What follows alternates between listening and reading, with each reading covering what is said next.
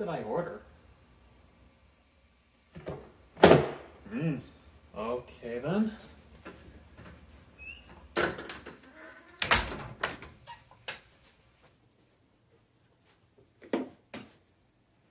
Whatever it is, they sure didn't pad it very well. Alright, let's see.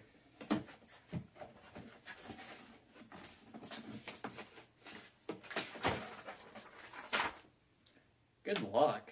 What? The laptop? I don't think I've ordered a laptop recently. Whatever. Free laptop maybe. Whatever. Let's see what it is.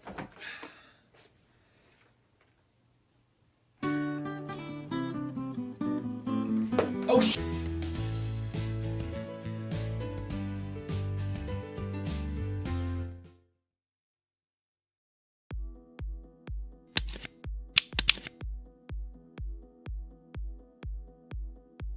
If you've been into computers for a while, you're probably familiar with the name AMD FX. If you've been in computers for too long of a while, you may also know of this AMD FX. But we're not talking about that. We're talking about this one. AMD's much maligned successor to the K10 based Phenom chips, intended competitor to Intel's Sandy Bridge chips, and subject of many heated arguments over what a core is. And if you haven't been around, let's just say performance equals no, power consumption equals very yes. And yes, I can hear the apologists foaming at the mouth already. All I can say is, sorry not sorry. Before we really get started, let me give a quick refresher on why FX is so controversial. Arriving in 2011, the FX series was the flagship of AMD's flotilla of brand new bulldozer chips. These brought up to 8 cores to the desktop for the very first time, promising to fix AMD's deficit in multi-threaded applications in the face of Intel's return to their hyper-threading technology. However, they implemented these cores in a quite different way. Unless you're looking to start an argument, it's really best to describe bulldozer chips as having modules rather than cores. I say this since one module is made up of 2 discrete integer cores sharing a single floating point unit. So is this one core, or is this one core? I'm not here to tell you what to believe, though my opinion on the matter is probably going to be clear throughout the video. But either way, performance was not good. Single-thread performance is well behind Sandy Bridge, and sometimes even K10, and multi-threaded performance is somewhere in between Intel's 4 and 8-threaded quad-cores, when looking at what at least AMD called an 8-core bulldozer chip. There's a lot more nuance and discussion to be had here, but that's not the point of this video. The point of the video is that the FX series is supposedly exclusive to desktop. For laptops, you're looking at AMD's range of APUs, which generally consist of cut-down arrays of the same bulldozer family modules, but with the inclusion of onboard GPUs. These are generally labeled as the A series, where the A is followed by some number in a range from 4 to 12. So in that case, how the hell did this happen? Unfortunately for you, it's too early in the video for me to explain. You gotta listen to me ramble about the laptop it's contained in first. This is a Toshiba Satellite E45DW, a 2-in-1, or convertible, laptop from 2015.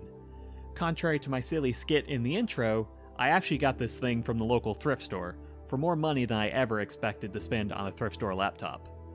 However, it's in what I'll call nearly good shape. Not many scratches on it, the battery has like 80% life left, the factory stickers are even all still here and in great shape. There's just one problem. Yeah, that's probably why it ended up in the thrift store. But luckily, it's just the glass, and the screen underneath works just fine. Given it's a machine from late 2015, it of course came with the brand new at the time Windows 10. And given it's a budget-conscious machine from late 2015, they had no shame in putting Windows 10 on a 5400 RPM hard drive. And you can tell, it's a 5400 RPM hard drive. They also cut costs on the screen. It's everybody's favorite low-cost resolution, 1366 by 768. And again in 2015, they had no shame in advertising that as HD. It's not wrong, of course, but definitely eye-roll worthy. But hey, if this is what it takes to get FX performance at a low price point, then maybe it was worth the compromise? Talking about that, eventually we find our way into Windows, as well as finding our FX 8800p CPU. This comes with two Excavator modules, where Excavator is the third incremental upgrade to the original Bulldozer design. Long story short, this means it's roughly 50% faster per clock than Bulldozer itself, and with much lower power consumption too. Here, these modules run at a base clock of 2.1 GHz and boost up to 3.4. The TDP can sit anywhere from 12 to 35 watts, depending on OEM configuration. Here, it's configured for 15 watts.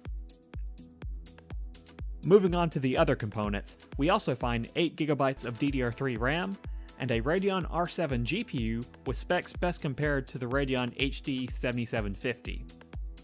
By 2015 standards, this should have been a fairly potent machine, especially at its $560 price tag. However, now may be a good time to mention an important fact. The FX chips never actually got Excavator cores. The series only got the initial Bulldozer release and a second-gen refresh with Piledriver. After that, AMD saw the writing on the wall and focused on the APUs. As for what that means for this laptop, allow me to reintroduce you to the FX 8800p APU. It's a part of the mobile lineup in AMD's Carrizo family of APUs, alongside the A8 8600p and A10 8700p.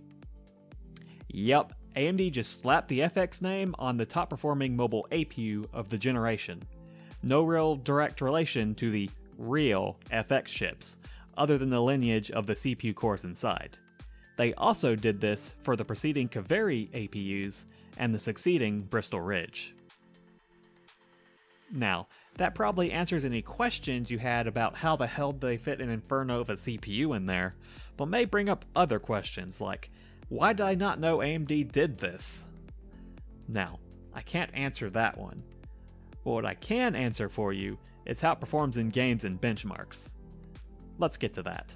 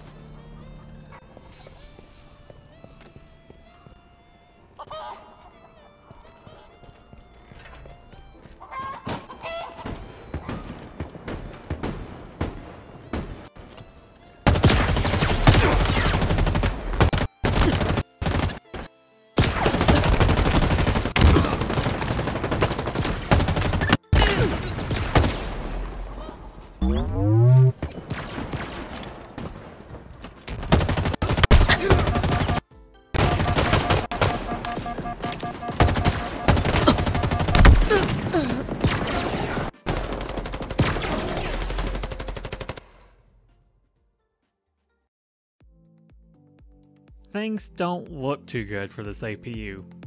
At least not for the CPU side of the equation. Getting outperformed in Cinebench by a dual-core chip 4 years older than itself is not a good look. Neither is the show of severe CPU bottleneck in Halo Infinite. This all feels a bit unfair to the GPU, so why don't we give that one last shot at a fair showing? And compare that to a contemporary Intel iGPU? Really? Yeah, really. But for once, this isn't actually AMD's fault. Let's take a look at a result from this exact chip, but on a desktop board. Okay, that's more like what I expected. Right in line with a discrete HD 7750. So what's the problem here? Cheap-ass OEMs. Remember what I said about the TDP being adjustable for this chip? How it could go up to 35 watts, but this machine is set for only 15? Yeah, Toshiba adjusted that right down, just so that they could cheap out on the cooling and the power delivery. The GPU here is supposed to be able to do 800 MHz, but at this TDP limit, it's lucky if it reaches 600 under load. And the cost-reduced fun doesn't even stop there. In this machine, the APU is also saddled with single-channel RAM. I don't think I have to go over how that destroys performance. Plenty of other people have already gone over that. But I have been told that single-channel is the norm for these Carrizo laptops, with only a couple making use of dual-channel. It should be no surprise that by 2015, AMD chips had been relegated to the budget side of the market. The performance just wasn't there for anything nicer. But the problem with budget machines is that they have nearly every corner cut in the name of low price. Slow storage, bad memory configurations, cheap screens, bad Wi-Fi adapters, and so on. This all combines to make a poor performance even worse, and leading people at the time to say that there's no reason to buy an AMD laptop. And honestly, I can't say that they were wrong. The damage done here really cannot be overstated, as it has outlasted the era of the chips that caused it. OEMs were not in a hurry bringing AMD back into the rest of their lineups. As of writing this, it has only somewhat recently become possible to even find a premium-grade Ryzen laptop. Some may blame it on underhanded dealings from Intel, and there may or may not be some truth to that. But either way, it's a situation that I believe AMD would not have found itself in if it had not run over its own foot with a bulldozer. Thanks for watching. As per usual, I put way more time into this video than any sane person should have, so I really would appreciate it if you liked, subscribed, or any of that other stuff you've heard 1,000 times. If you're into old computers, older than this one generally, take a look at joining the Pixel Talk Discord server, link in the description. With all that said and done, see you next time.